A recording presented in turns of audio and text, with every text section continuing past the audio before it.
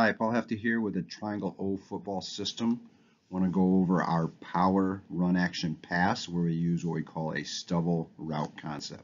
We'll first show it out of a pistol set, then a sidecar, and then what we call our veer sidecar.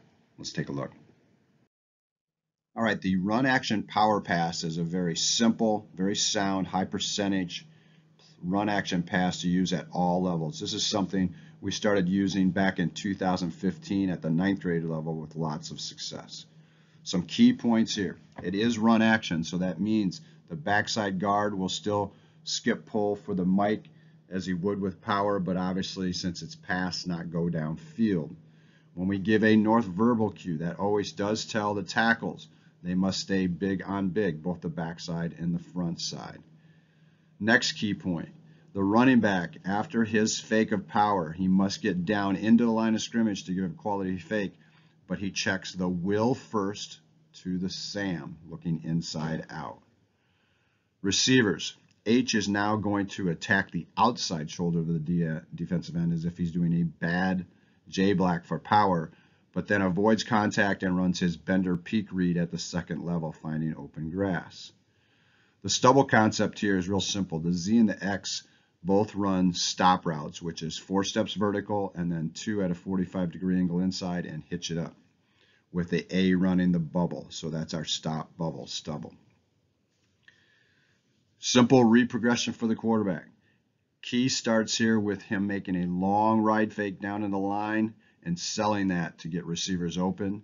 His eyes are on the Sam, making him his focus read key, looking for the H on the bender. If he doesn't like that, he goes right to the stop route to the bubble, the stubble concept. As always, if he feels he has free access to the backside, he can go ahead after his right fake and come right back to the X on a solo. You can see here this is out of pistol, so we use our same techniques all the way through with our power to power pass. Next, we can run it out of sidecar. Same exact rules, everything applies. Only thing changes now is the quarterback does a rocker step versus a pivot. Again, needs to have a long ride down into the line of scrimmage and then plant and throw. Key here is as he's making this long ride, this is where he makes his decision if he's going to the H or to the stop or the bubble. When we run it out of 2x2, again, he can determine if he has pre-snap access to the 2 receiver side, the Z and the A, and he can, after his fake, come right back and go 1-2. Last, we can do this out of a veer power, and if we do it out of sidecar, then the running back aligns towards the play. Nothing changes. Again, from sidecar, quarterback just uses his rocker technique.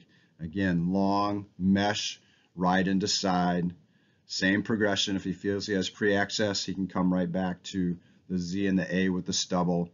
If not, he'll go ahead and ride into side, reading the H on the peak to the stop to the strong side. Great, simple, sound, high completion percentage.